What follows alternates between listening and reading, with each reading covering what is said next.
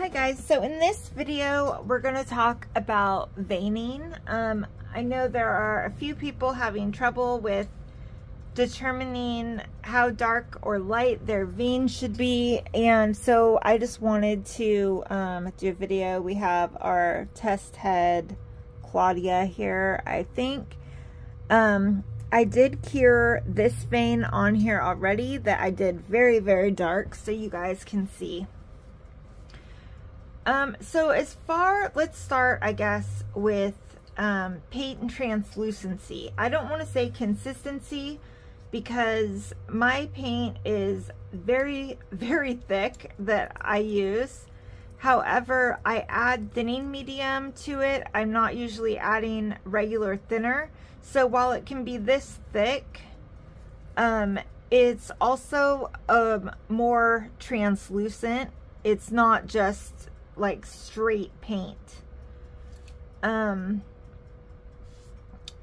a really good rule of thumb is when you do your mix, and I would really recommend doing veins with paint if you're gonna do veins.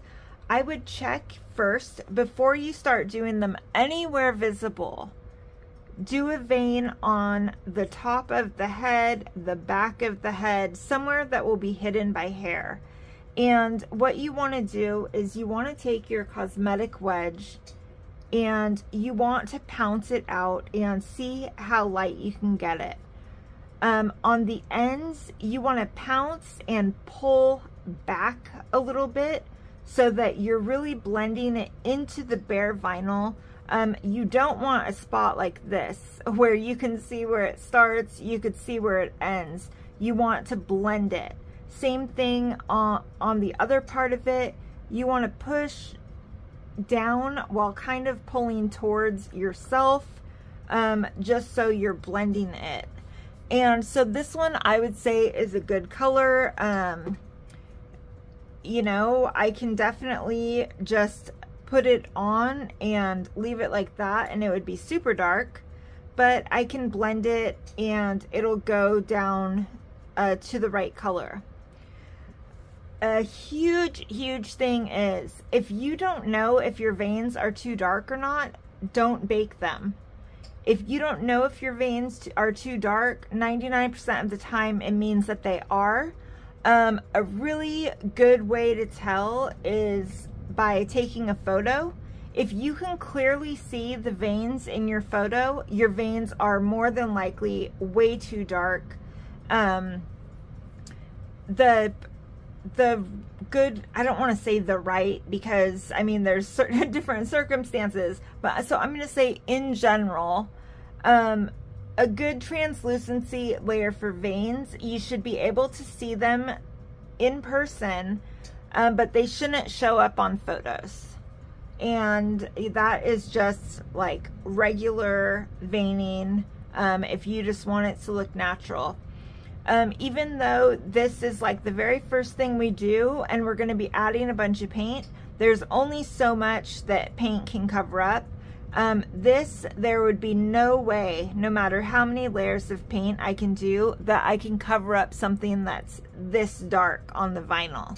That's why you definitely want to make sure that it's like this one, it's nice and blended in. I could see it to my naked eye, but I'm pretty positive you guys probably can't see this on the screen.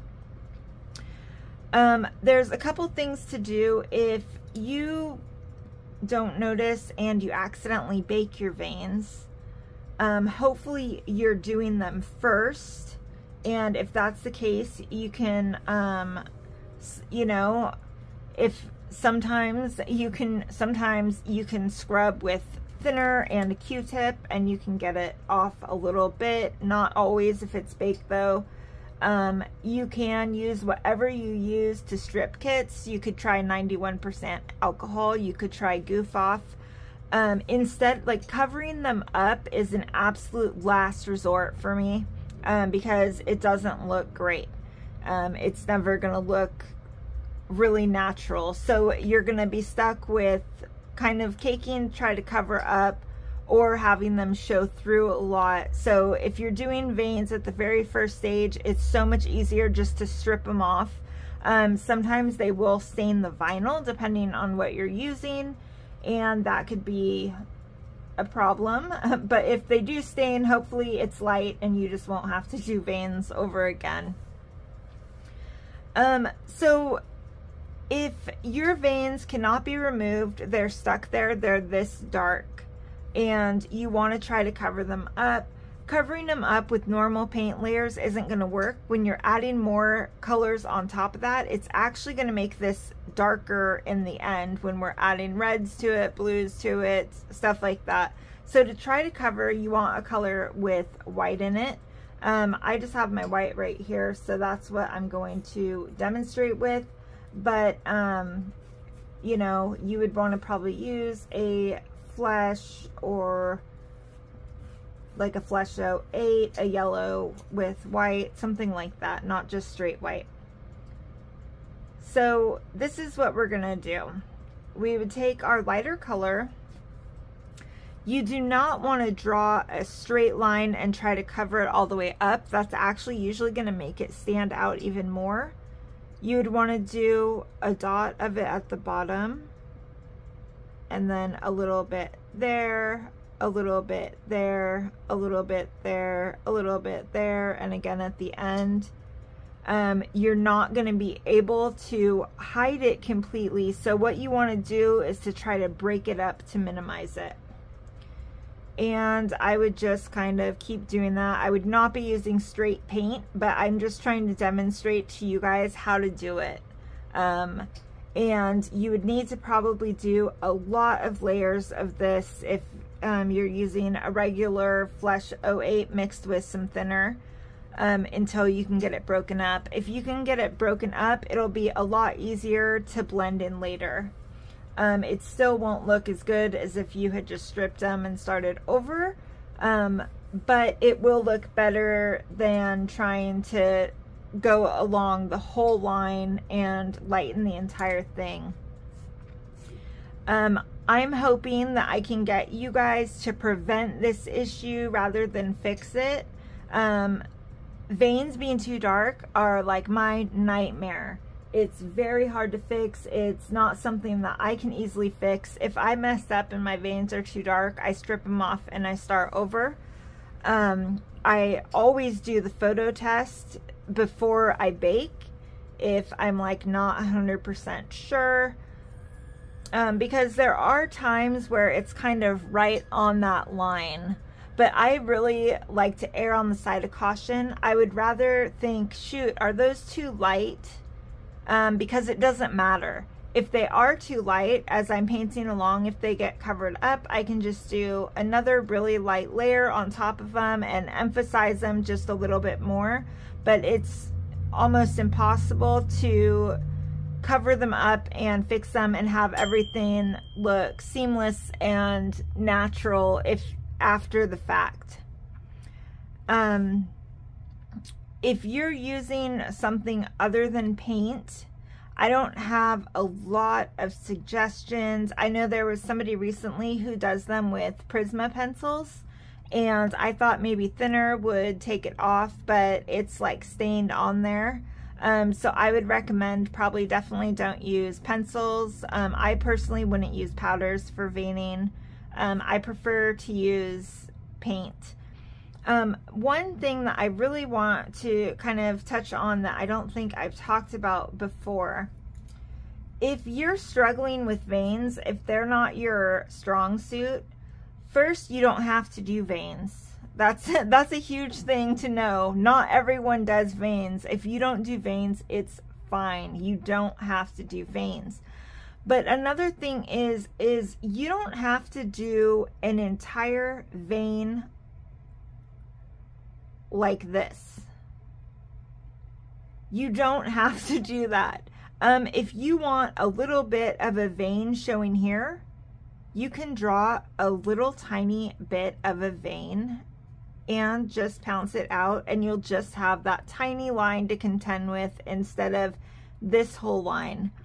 When I do veins in this long thing, I have to work really hard to make sure I'm pouncing out there, that I'm also making them pretty hidden at some points in the middle, because to make them look the most natural, you just want pieces of them kind of poking through. I don't know if you look at like your own, sorry, it's cold in here, I'm crazy mottled right now, you guys can't even see, but in general, I can't see a whole vein that goes all the way here. I could see a little bit of it here, maybe I could see a little bit of it here, a little over here. So there's nothing wrong with not doing an entire vein. You can just do a little bit where you want it to be noticeable. Another thing is, if you don't want to do veining, but you want the effect of veining, you can take a modeling sponge. You can get some blue paint. You could even use your whatever vein color you want. And you could do some model there where you would naturally want some veins to show through. When you do that, let me see if you guys can see this. I might have to do a darker one here. I'll mix some more blue in here.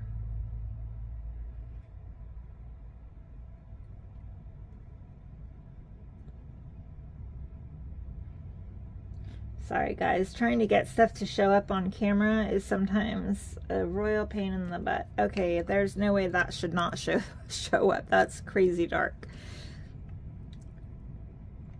Okay, so you can put some on your modeling sponge. You don't even have to wipe the whole thing.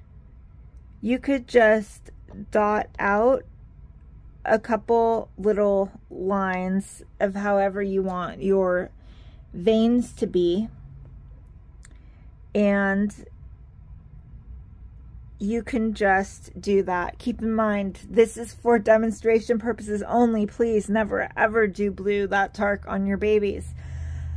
But you could see how I was able to mimic a vein line just by drawing a line with paint on a modeling sponge that has a normal modeling pattern. I used to do stuff like this when I was first starting, before I knew like how to do veins. It's a really easy way to mimic veins without actually having to draw full veins. But I personally, I would really recommend that if you want to do veins, that you work on veins, that you get a test part, that you practice on the top of the head, the back of the head, areas that would be covered with hair. And, you know, you could do veins. You don't have to do them all at once. You could take your vein mix. You can do them on the back of the head. You could pounce them out. You could bake it. You could see how it looks. If it's too dark, it's fine. It's covered by hair. You could thin it some more. And you could just keep testing. And really, by doing it over and over, that's how you're going to be able to tell, just by looking at your veins, what they're going to look like after baking. A lot of paint does get lighter after baking. Vein blue is not one of them. Pretty much what you see in the oven is what it's going to look like out of the oven. So, you know, always go lighter. It's so much easier to prevent issues like this than it is to try to fix them. I'm just going to wipe some of this stuff off of this head. But so I can't stress enough how important it is to really try to prevent these issues.